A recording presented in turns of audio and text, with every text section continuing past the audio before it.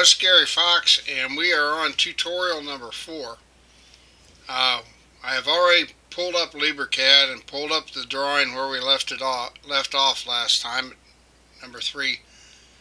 So we're now ready to dimension, except that I forgot to do one line. There's one line that I got a little overzealous on my cutting last time. So we're going to correct that problem.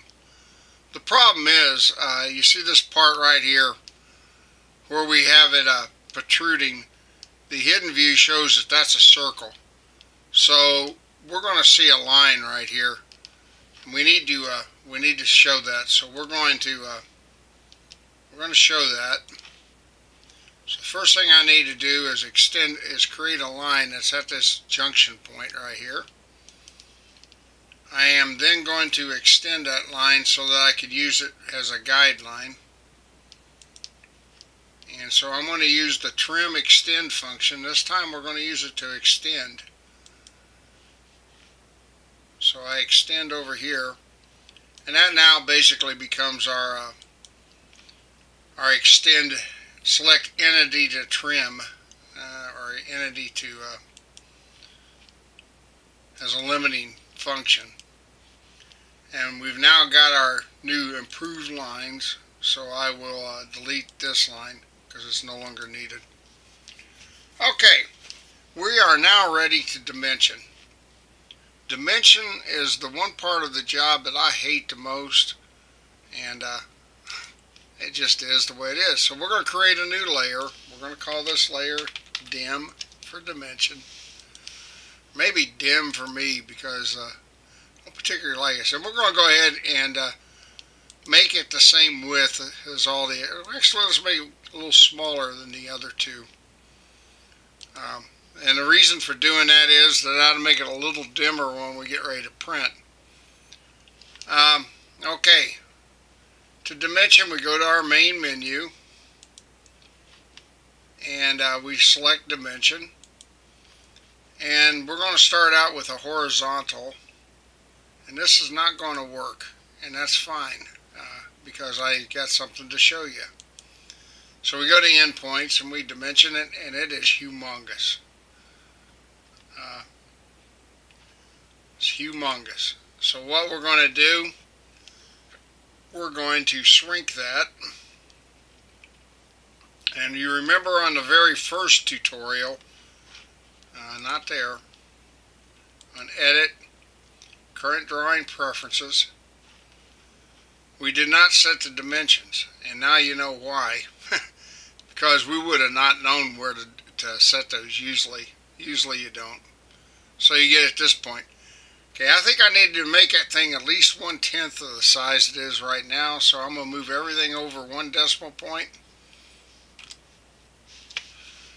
If I do it right.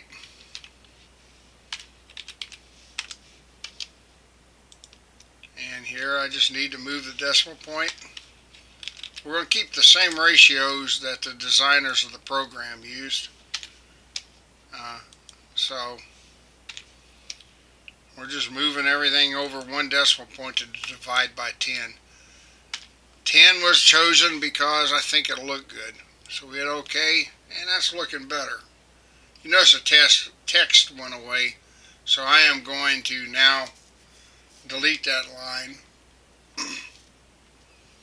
So I go back to main menu, modify, delete. We'll delete this thing. And I deleted the wrong line.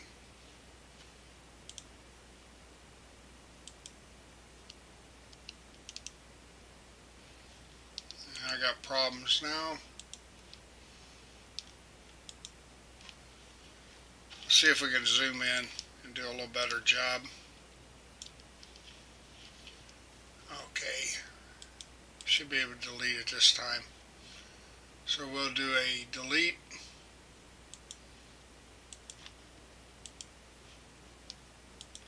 And we'll start all over with this. Well, I've already messed up. There is a function that you can do, go to previous. Okay, we're going to go to dimension. We're going to go to horizontal dimension. We're going to choose endpoints. We'll choose that endpoint, and now we're going to go to free positioning. And our dimensions look pretty good, but I think we should go a little bit smaller. The text is kind of large. So we'll go back to here, the main menu, edit, current drawing preferences. I think I need to make the text about half of what it is.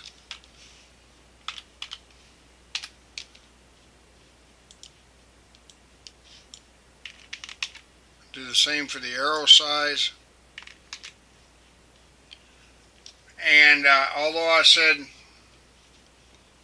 the other stuff would be okay, I think it is okay the way it is. I'm not going to keep the same ratios. I probably need to change those. So I need to follow my own instructions.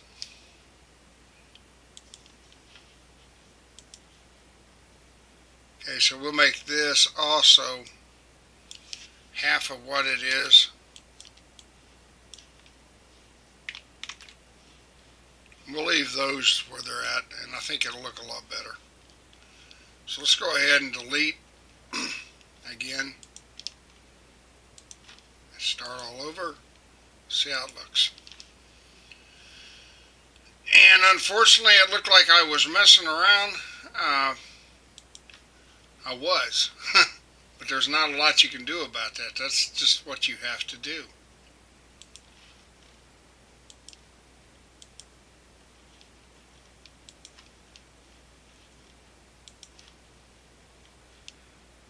And that's looking pretty good.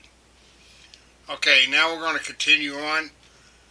Our first dimension line origin will be right here where we were at. We need to go back to endpoints. And watch out at this point. Make sure that you're choosing the correct endpoint, because often it'll choose the previous dimension line, and that will mess you up. Okay, here I am going to choose the end of that arrow so that everything's lined up. Well, I thought I did. We will, and actually what you need to be doing is zoomed out more. Let's go ahead and undo that one. And let's pan this thing. Let's start all over with our dimension line. Make sure I'm back where I want to be. Dimension, endpoint.